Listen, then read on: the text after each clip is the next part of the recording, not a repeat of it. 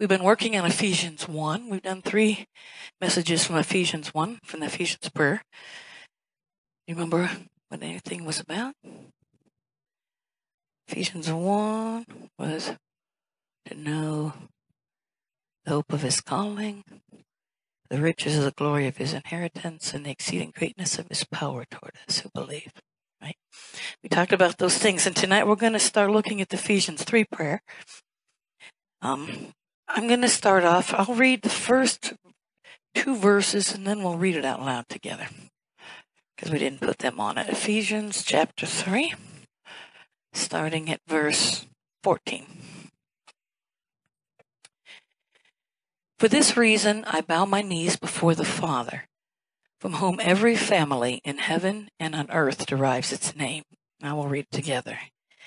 That he would grant you, or grant me, according to the riches of his glory, Ephesians 3, let's read from the card together, to be strengthened with might through his Spirit in the inner man, that Christ may dwell in my heart through faith, and that I would be rooted and grounded in love, that I may be able to comprehend with all the saints what is the width and length and depth and height, to know the love of Christ which passes knowledge, that I might be filled with all the fullness of God. Now to him who is able to do exceeding abundantly above all that I ask or think, according to the power that works in me, to him be glory in the church by Christ Jesus to all generations, forever and ever. Amen. We read this from the New King James and personalized it. This is what we're working on together. Christ dwelling in our hearts through faith, being rooted and grounded in love. First, let's back up to verse 14. Before we start all this, it says, I bow my knees to the Father, from whom every family is named. You know, no matter what kind of father you had, good, bad, or indifferent, present, non-present, alive, dead, whatever, people have had all kinds of experiences. But everybody has a father. If you're in the body of Christ, one Father, the Father of all, and he's a good Father, and he looks out for us.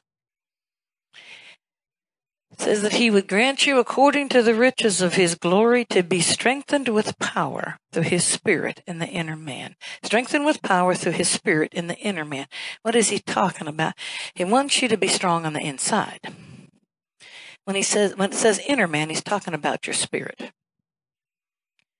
We know, because we've talked about this before, that we are spirit beings. Why do we know that? Because God said, Genesis 1, in the likeness of God, he made them male and female. He made us just like him. Jesus said God is a spirit in John. God is a spirit, and he made us in his likeness. If God is a spirit, we're also spirits. We are spirit beings, but we live in a body. We have a mind, a will, and emotions. We have souls. That's our soul. But the soul is not supposed to lead you. Your mind should not lead you. Your emotions should not lead you.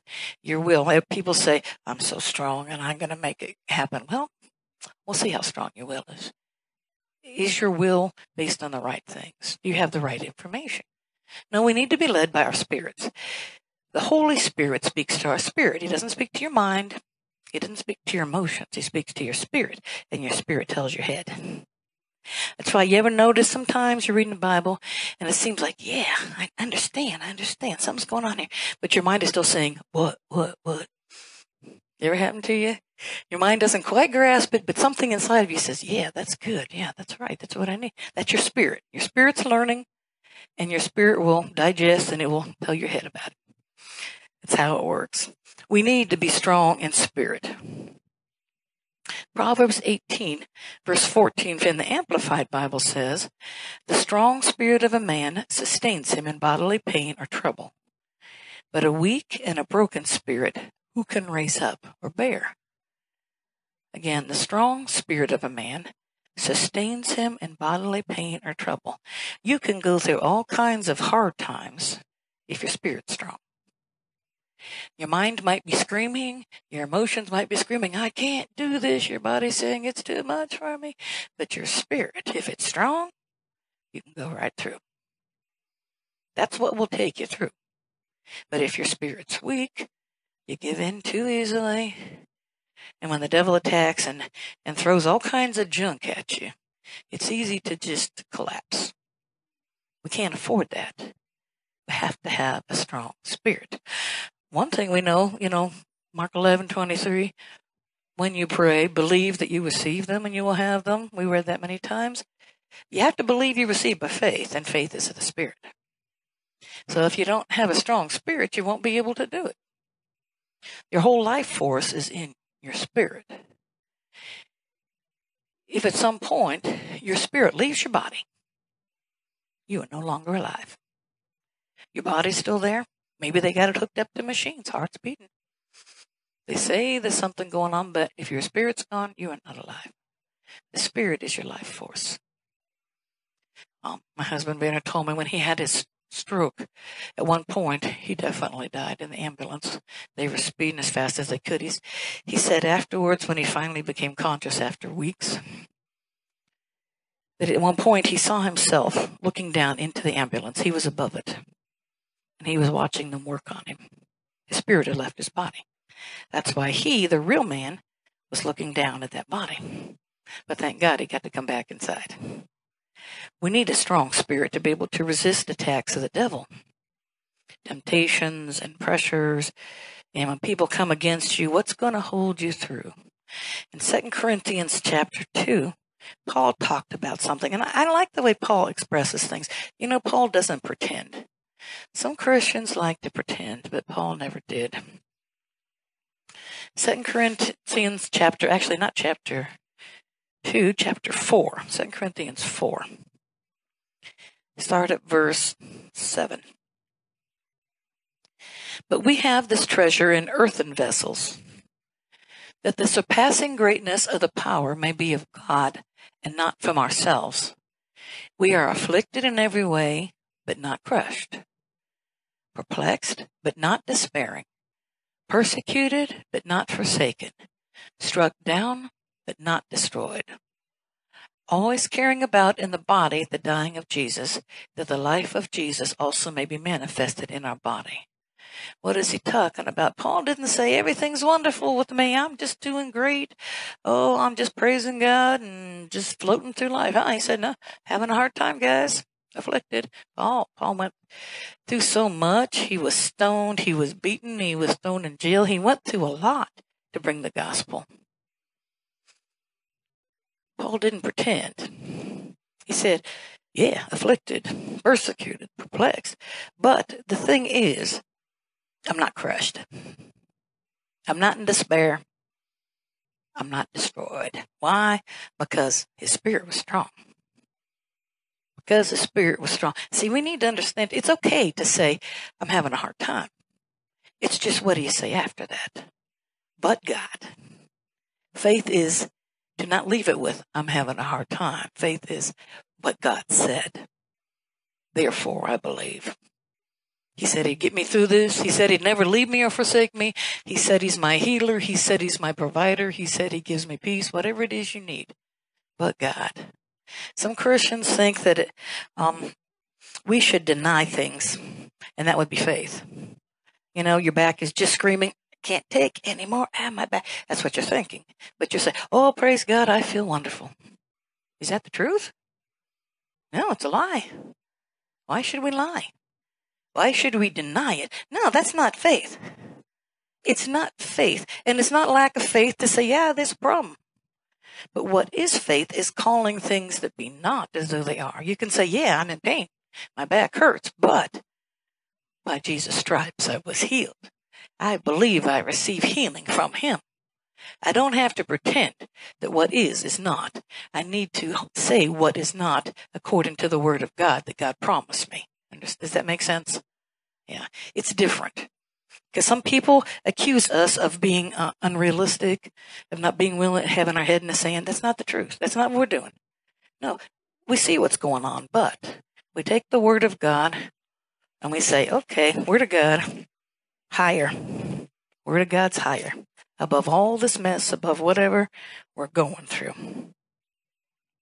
And Nehemiah chapter 8 was interesting. These people had just come out of captivity.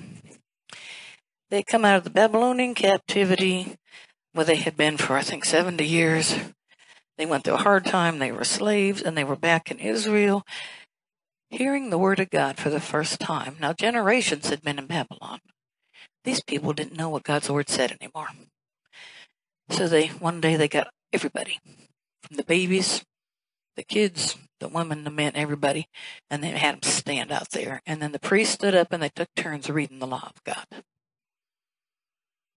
And the people worshipped him. But when they heard the law of God, and then they explained it to them because it was probably Old Hebrew or whatever, they made sure they understood exactly what it meant. And when the people heard it, they started crying. Why were they crying? Because they realized, man, have we messed up? And man, has our family messed up? Because if we'd have just done what God said, we wouldn't have been in Babylon. We wouldn't have gone through all that baloney. We wouldn't have been slaves and had a hard time. God promised to take care of us. And what did they do? They worshiped idols and all that mess. So they were standing there crying and grieving. In Nehemiah chapter 8, verse 10, this is what Nehemiah told the people. Then he said to them, "Go, eat of the fat, drink of the sweet, and send portions to him who has nothing prepared. For this day is holy to our Lord. Do not be grieved, for the joy of the Lord is your strength." The joy of the Lord is your strength. Here's the thing. Yeah, you realize you failed. You realize things have gone wrong, but we don't need to stay there. If we focus only on the things that have gone wrong in our life, we can remain depressed forever. But we need to learn like these people. He was saying, okay, yeah, you messed up down there. Did you repent? Yeah, you did. Oh, we know that's for us. 1 John 1:9, if we confess our sins, he's faithful to forgive us and cleanse us. I've confessed that he's forgiven me. It's over. It's over. I'm not going to stand and grieve and be depressed and be sad because I messed up. I'm going to take the joy of the Lord again. You know, not every situation in life is solved quickly. We might be praying and have to wait a while. In 1997, I believe, in the spring, God spoke very clearly to my husband and I that we needed to move to America. We were in Austria. We had built a house. Of course, we had a mortgage over our heads. Only been there 6 years. New house. He had a good job. He got promoted. He was probably the highest level he'd been. And God said, it's time to move. Go to Oklahoma to Rhema Bible Training Center. You need to go because I want you to preach. You teach my people faith. That's what he told Vanna. He told each of us separately, so there was no mistaking it. We knew God had spoken to us. But here's the thing. It took time. I mean, you'd like to just jump up and run out the door that day. We just said, "Oh, praise God, let's just go. Pack a suitcase and take." Wasn't possible. The only way we could have lived in America was to sell that house because we couldn't have paid those bills and been gone. We had to sell the house. Which meant we had to get rid of our furniture. We had to get rid of everything we owned, and we had to move our family to another country. Easier said than done. So what did we do? First of all, Vanna made sure this was God. You know, if it's a word of God, it'll stand the test. We need to not be so anxious. He came to America. We sold a nice cupboard we had to one of our friends who wanted it. And with that money, he bought a plane ticket, and he came to America for 2 weeks. He went to a camp meeting in Oklahoma at Rhema. He took time to pray and listen to God. And by the time he came back, he said, yeah, this is God. We need to go there, and it's right. And so now we know, okay, confirmed we're doing this thing. Now, this was scary. He had a solid job. This was a fixed position. He could have, they couldn't fire him easily. The job had securities to it. We had insurance. We had, all the stuff that matters to a family man. But we needed to let it go. So he wanted to make sure before he gave up his job and sold the house that he'd struggled to build that it was God. Well, now we know it was God. We say, okay, God, now what do we do? Shall we just sell it and go? Well, yeah, sell it and go. But how? We prayed every day, Lord, what do you want us to do? He gave us details one after another. Clean out the attic, paint the walls, apply for your visa. Vanner, being Austrian, could not just come and live in America. He had to get a visa. And thankfully, he got us a green card, too, so we could actually work here. But it was a big, long process. They don't just let people come in. And for Europeans, they expect them to have a lot of money. On top of it, if we wouldn't have sold the house, they wouldn't let him in the country. It was that way for an Austrian. And so we had the house appraised, and they said it's worth so much money. We said, we're selling it, and this is what it's worth. Okay, sounds like enough money to us. Got his visa, great, but the house still wasn't selling. What do you do? Every day we praise God. Every day we thanked him for selling that house, that he's working it out. He told us to do something. He's got to make it work. But nobody wanted to buy it. So then he had another impression in prayer. Well, talk to the pastor of the church. A lot of people from the church. It was all people from the church who lived on that street. Tell the pastor of that church, if you want someone from your church to buy this house, we'll give the church a cut of it. If you can get someone from the church to buy the house, church gets a cut. So that made them more favorable. So he announced and said, Vinner's selling his house, and it will benefit us if one of you buys it. So that was already opened the doors, more people to think positive, but still nobody was coming. Still praying, God, what do you do? See what I'm talking about? It takes time. Not everything God says happens immediately.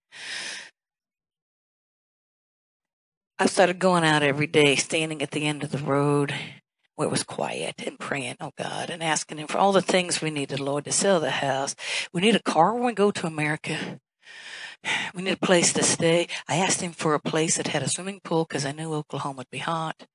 Wouldn't you know, our first apartment had the swimming pool. God took care of that. For Christian school for the kids, because this was right after Columbine. And we did not want to put our kids in public school after that. I've been gone for 20 years, and that sounded pretty scary to bring my 4 kids to America and put them in school with that. So we looked for Christian school and found they were a couple in town. All these things we were praying, but there's no way we could afford any of it. Not without selling a house. Praying every day, God, please work this stuff out. God, please work, in Jesus' name. I believe you do this. And after doing that for a couple months, God said, stop asking me. It's done. Now, I didn't say anything done. But he said, you stop asking me and you start thanking me for those things. Change your prayer. See, I didn't know the principles of faith yet. I had to go learn. So I changed my prayer. Thank you, God, that this house is sold, and thank you that the kids are in Christian school, and thank you we're accepted at that school, and I thank you that we have a car, a good car, a new car. In fact, might as well ask God for a new car.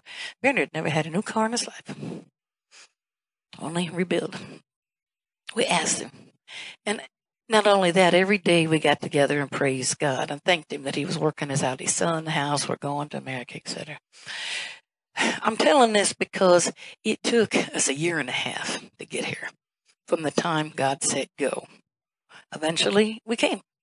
He worked it out, sold the house, did all those things. But as we prayed and believed and had patience, faith plus patience plus perseverance. If you give up halfway, you're not getting it. There are some things God says you don't get overnight. And you don't get them next month, and you don't get them next year. Some things are going to take time. You keep holding on. If God said it to you, the main thing is, did God say it? Are you sure God said it? Did he promise you in the Word? Okay, then don't let go. 1 Timothy chapter 4 tells us how to get a strong spirit. 2 main things. 1 Timothy 4. Start at verse 6. In pointing out these things to the brethren, you will be a good servant of Christ Jesus, constantly nourished on the words of the faith and of the sound doctrine which you've been following, but have nothing to do with worldly fables fit only for old women. On the other hand, discipline yourself for the purpose of godliness. For bodily discipline is only of little profit, but godliness is profitable for all things, since it holds promise for the present life and also for the life to come. 2 things he says in there. Feed, constantly nourished on the words of faith, and exercise. You want to have a strong spirit, you got to eat, and you got to exercise. What are we eating? The Word of God. Now, when I say the Word of God, I'm saying the word of faith, not the word of unbelief. Not things that people made up like, you never know what God's going to do. Well, if you don't know what God's going to do, open the Bible and read it. Because God tells you exactly what he's going to do right here in this book. And if we believe it, we can have it. We need to listen to teaching that's solid, that builds your faith. Don't listen to things that tear you down. Eat with your ears, your spiritual ears. Listen. Listen to good teaching. Chew with your mind. What does that mean? Meditate or think about it. What did I just hear? What did the Word of God say? What did that preacher say? Think about it, chewing. Eat with my ears, chew with my mind, and swallow. Accept it as truth. Yeah, this is right. This is God's Word. And it becomes part of you then. You eat the solid faith-based teaching.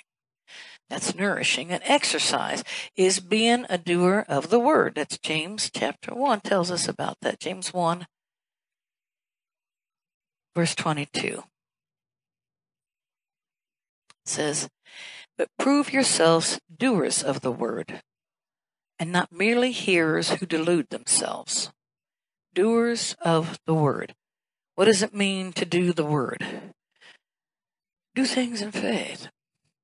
Don't start something and say, well, I don't know if God likes this or not, but I'm just going to try it. Wrong. Find out what God wants and do that. Worship God. Praise God. Pray in the Spirit. Believe God for things. We need to be constantly believing God for something. We're believing for something in this church, aren't we? And I'm making a confession too, and I'll tell you about that in a minute. We're believing for things and walk in love, even when it doesn't feel like it. Sometimes when you'd like to just smack somebody, that's your emotions. You just be quiet and you back off. Okay, Lord, I bless them in Jesus' name. I just choose to bless them. Yeah, God, would you do something good for that person? God, help that person. They obviously need to know you. Well, they obviously need a blessing if they are Christian and they're just not walking in love. Okay, help me to be kind. It takes faith to do that sometimes, doesn't it? Yeah, it really does. It's an effort. And walking in the Spirit is listening to what the Holy Spirit tells you. You know, as we talked about it before, he wants to not only help us with spiritual things, but practical things too. I mean, if you're looking to buy a car, for instance, why don't you say, Lord, I really need guidance in this thing. You know what we need? Years ago, that was the case for us. We were a young couple. We had our firstborn was a year, and we were expecting a second child. And we had a Passat, which was too small because the baby buggies and those that we had at those times did not collapse very far. They were big, stiff boogers. And we always had Werner's guitar because he was the worship leader. This big, heavy case. So between the guitar and the baby buggy, that was it for the trunk. And now we got to put a second kid in that car. Not happening. So we started saying, God, we really need a van. We really need a van. We can't afford anything new. So could you help us get a good used van? And we started praying and believing God for a van. Just using our faith. You think, well, do you need to pray for that? Yeah, we did. We didn't have money. We didn't have anything. But you know what? God laid it in the heart of Vanner's brother to help us out. He found one, and he helped us buy it. God will deal with other people on your behalf if you trust him. See, God cares about this kind of stuff. He loves you enough that he's looking out for you. But he's just waiting for us to give him a chance. So give him a chance to act, not just do it all on yourself. Well, I'll figure this out somehow. Wrong. That's pride. Ask God. Ask God. And one big way we exercise our faith is through confession, which is saying what God says. Not saying whatever you feel like. What does God say? What does the Word say? For instance, Romans 8:37. Here's a good one. Romans chapter 8, verse 37 says, but in all these things, we overwhelmingly conquer through him who loved us.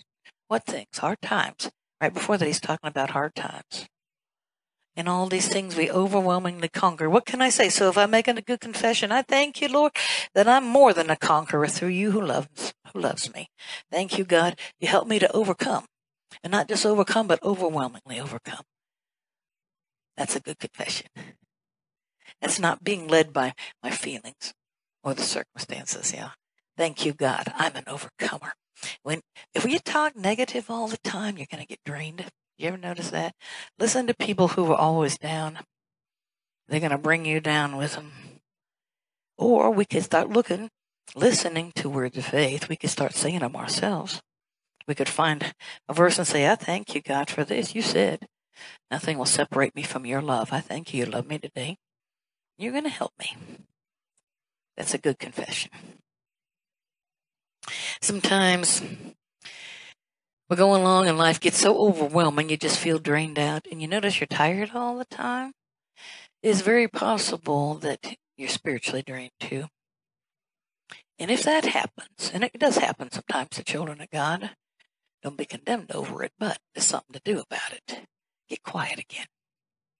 Wait on God. Read the Bible and be still. This is not the time to listen to music. This is not the time to turn on your favorite preacher. If you're empty, go to God first. I'm going to be still, God. I thank you. Tell him whatever's going on.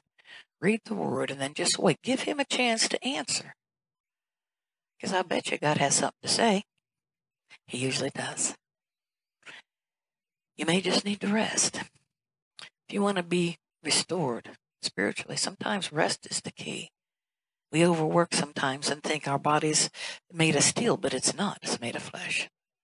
All of us. We got to learn sometimes to stop and just be quiet again. Proverbs 17 tells us an important thing about being quiet. It's one more. Proverbs 17, verse 27 says, He who restrains his words has knowledge, and he who has a cool spirit is a man of understanding. Even a fool, when he keeps silent, is considered wise. When he closes his lips, he's counted prudent. Sometimes the smartest thing you can do is close your lips. Remember when I was young. I was 18. I was the youngest one in my Bible school when I went to California. And sometimes people said, wow, you're so wise. And I thought, really? Actually, what I am is quiet. I'm just listening to you guys talk. I'm not going to, if I open my mouth, I'll reveal how immature I am. So let me just listen and, people think you're smart if you learn to be quiet. And sometimes that's the only answer. Cool spirit. You don't want to be a hot-spirited person. People think that's great. No, it's not. It sounds like uncontrolled. Let's don't be uncontrolled. Let's have our spirits under control, our mouth under control. Two things we asked for in these Ephesians 1 and the Ephesians 3 prayers that concern our spirit. In the Ephesians 1 prayer, we asked for the spirit of wisdom and revelation and the knowledge of him. Don't we need that? Oh, yeah. The spirit of wisdom and revelation and the knowledge of him. And today we ask again to be strengthened with might through his spirit in the inner man. We need his spirit strengthening us. We need that strong spirit. We need that wisdom and that revelation of God. There are things about God that I'm telling you, you don't know yet. There's things about God I don't know either. But I'll tell you what, I'm ready to learn. If he's got something new, I'll say, yes, Lord, teach me. Teach me. Open my eyes to see it and make me strong in spirit. Let's pray. Thank you, Father, for your word. And thank you that your desire is to make us strong in spirit. You don't want weak children. You don't want us to remain spiritual babies, always needing a bottle. You want us to grow up in you, to understand the word of your precious word, to understand how to live with it, to understand how to walk. God, I pray you'd help us to become strong inside, strong on the inside, strong enough to withstand attacks of the evil one, and strong enough to be there for others who are going through hard times.